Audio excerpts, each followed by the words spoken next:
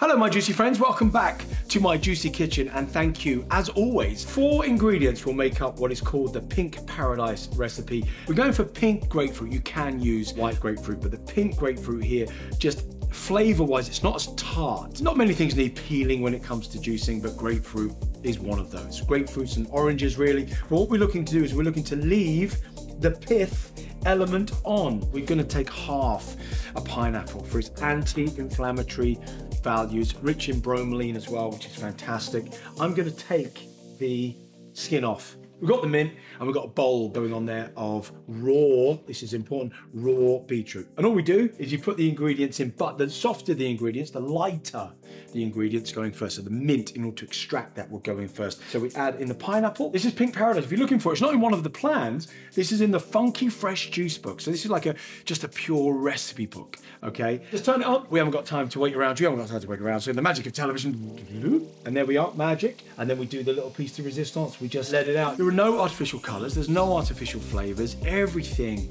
just comes from nature. It tastes amazing. The pink grapefruit's not too sharp. You taste that little hint of mint coming in.